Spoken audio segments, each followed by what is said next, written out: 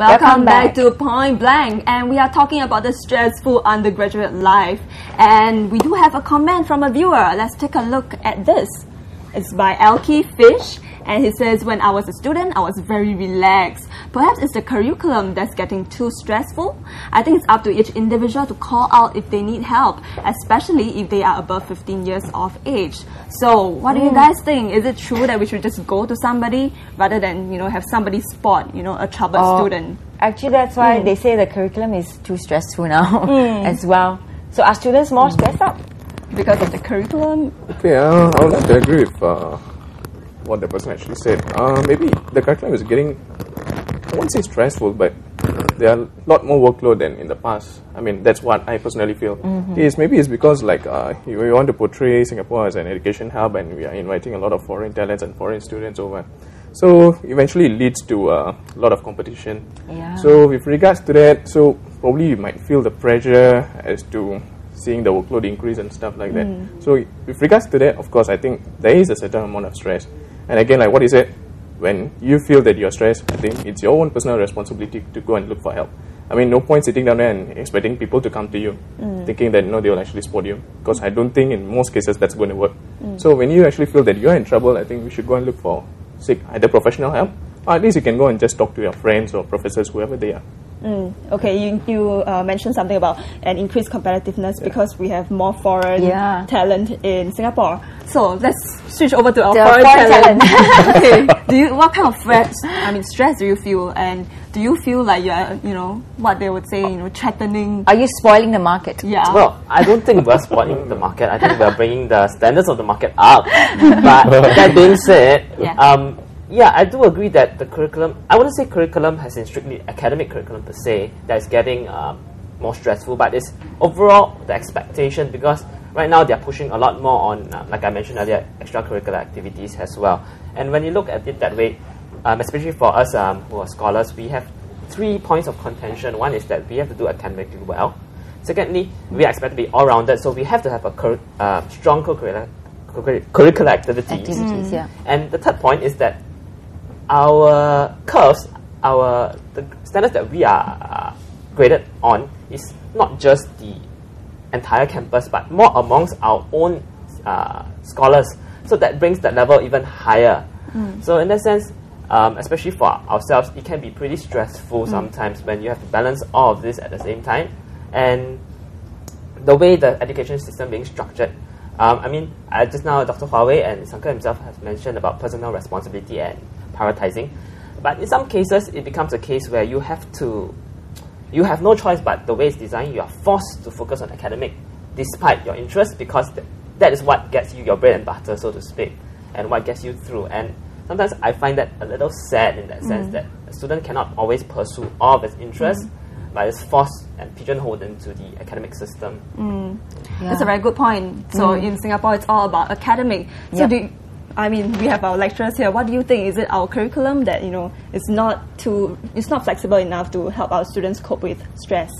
Well, again, my perspective is that these are the standards that we set, and in the end, it's really the students' responsibility to balance, their interests with the school academic responsibilities. I think in the end,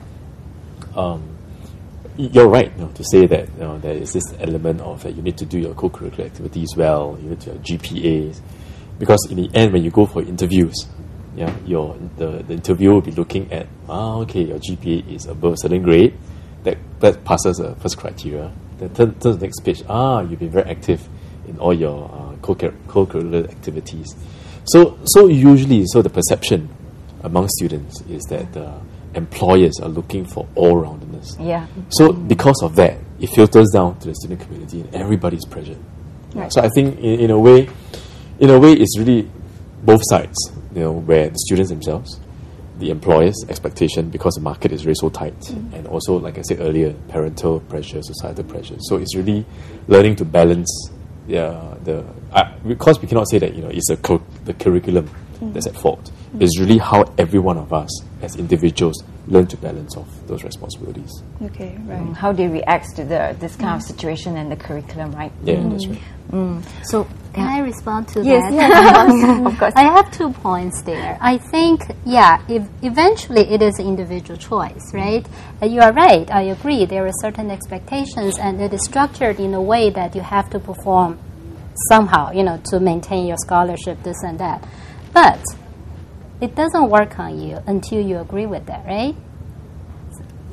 But the point there is, when you make a choice, you choose the consequences. If you say, I want to maintain my scholarship, I want to have a 4.0 GPA, and then you are choosing the life that you probably you made that choice that you have to spend most of your life studying so that you're going to push your GPA up.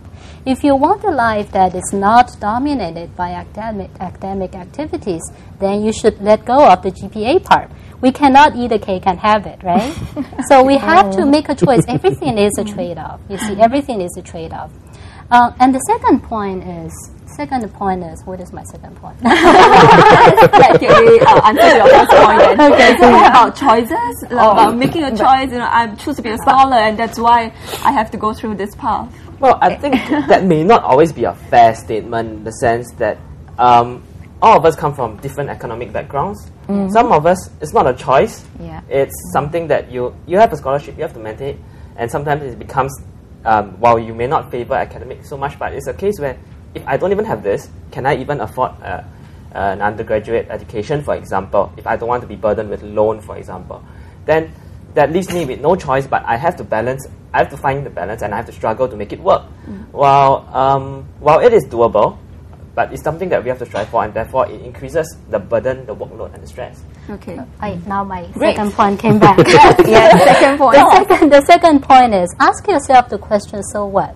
Right? You're saying, okay, I may have the financial need, therefore I want to maintain a 3.5 maybe and above GPA. Okay. If you find yourself stressed out, then you need to ask the question, so what if I don't do that?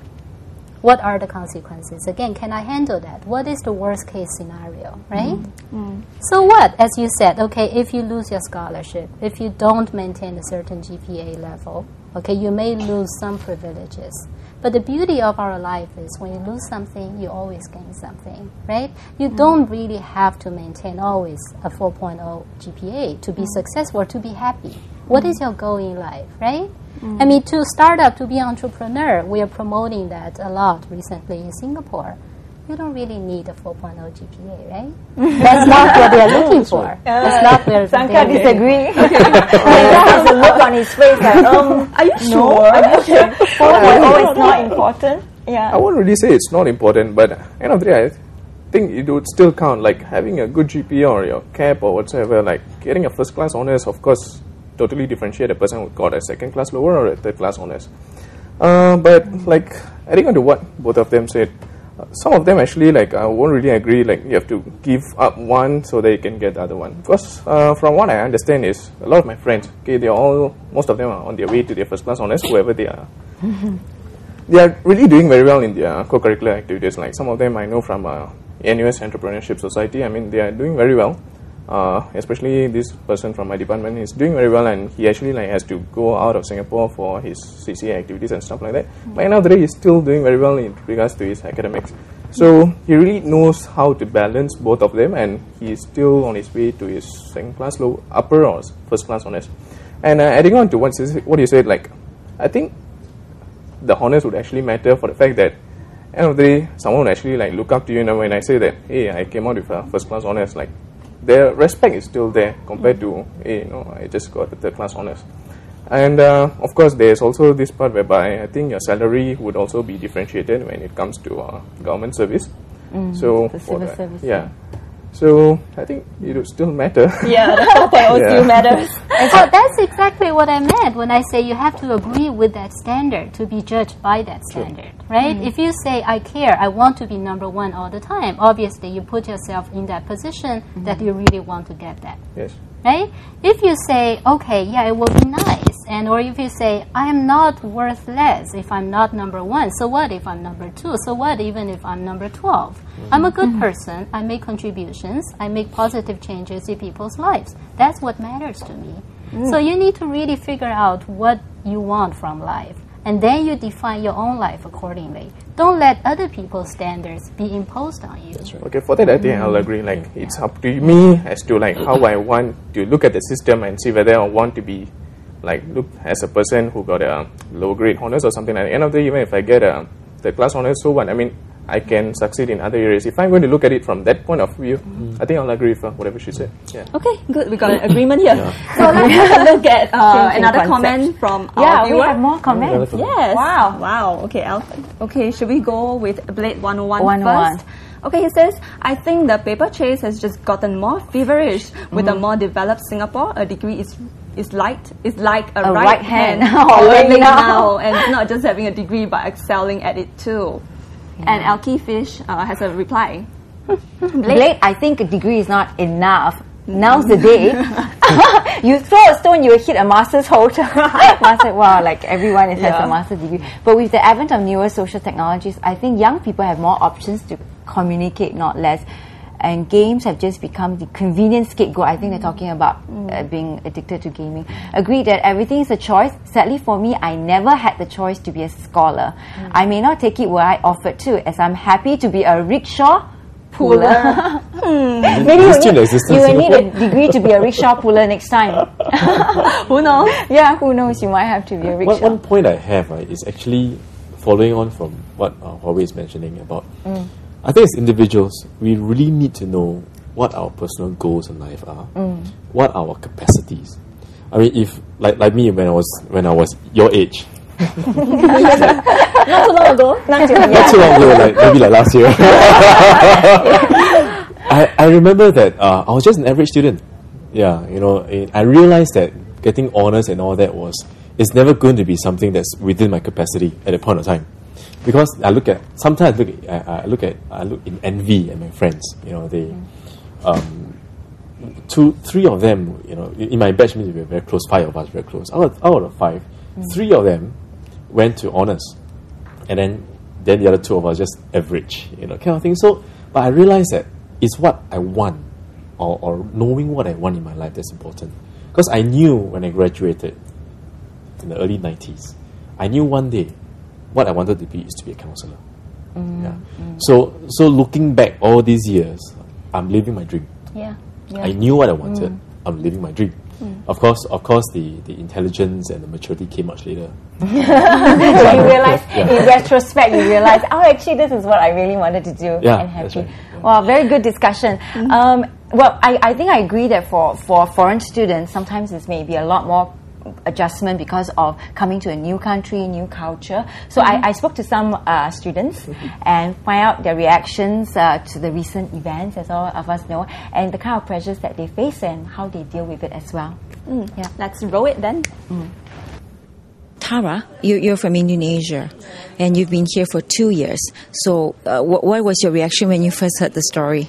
Actually, I was very surprised because I can't imagine him stabbing the professor and then he jumped and killed himself. The day when the news just came, a lot of my friends from Indonesia, they all messaged me like, did you hear all of the things. And my mom also called me, then she asked, did you hear about that? Okay, then she said, it's okay if you get bad grades, it's okay. And I know that the high school was near to mine last time in Indonesia, and it is known for a very, very smart student school, and I just cannot believe it, because I just cannot believe how such a smart student can just kill himself because of grades. My viewpoint is he was at the wrong place at the wrong time. I mean, the student might not intend to actually hurt him, but the thing is, actually, I read the news is the professor tried to help the students, but unfortunately, he was targeted as the channel to release the stress in a wrong manner. So we feel very sorry to this professor. I was surprised, and actually I was not surprised at the same time. I mean, first of all, it's definitely a tragedy to have this case happening. But at the same time, I always thought that, you know, like due to the nature of the competitiveness in Singapore, right, like all our education system, like there will definitely be times where people break down. But this is, I suppose, this is one of the more serious cases lah. We are stressed because we want to get high GPA, want to score very good at the class. But if you're getting really stressed and you're killing yourself because you want to get good grades, then what's the point of it? During my initial years in SMU, my first year, I had a lot of difficulty as well adjusting to the curriculum, especially with all the math and all that, because I wasn't very strong in my foundations. So I mean, there were times where I really felt, like was going to like break down and stuff sometimes. But it's, as I said it earlier, it's always about the friends and like for me as well. So if I want to de-stress, right? So we just leave the work aside. Perhaps hang out with our friends. Or hang out with a CCA. In school. Like say you can do some drumming, you can do some dancing as well. Because we are foreign students, so we are facing some difficulties. Some local students couldn't imagine. I mean. What are the problems that the local students couldn't imagine? So for example, we have to, first of all, maybe financial difficulties. For some of us, we have to support ourselves. I mean, you have to find your own accommodations. You have to deal with interpersonal relationships. It is inevitable you feel lonely sometimes, even you have friends. My friends, she really couldn't cope with the stress, then she quit and went back to China. Even it's pretty often for me. Okay, I just want to finish my life. It's just that's it. Let me sleep forever. I mean, never wake up. But at the end of the day, you still need to face those difficulties and challenges. So you're saying that it's actually not that unimaginable actually to have such thoughts going through your mind, but it's what you deal with it. Is that what you're saying? Yes. I think it's pretty common. The lucky thing is we have a very strong culture, strong environment that professors are very close to their students. Sometimes I'll talk to my prof just about the course material and stuff, but not so much about the stressful part. Okay, so your relationship with the prof is just your it's more of it's more of academic relationship. I also know some friends who are really close with their professor, like really just hang out and talk, or maybe drink coffee with their professor. I do tell my prof some problems, some of the professors that I'm closer with. If not, most of the times I approach friends. In fact, some of the peer helpers in school, they are very friendly. And there's a wellness center in SMU. There are like many things inside the wellness center that you never think of, like massage chairs, pillows. You're welcome to go in there and like trash your thoughts, just lie down for a massage. If you're really feeling that stressed up. So these are the many avenues that we can use to like handle our work and perhaps daily life stress.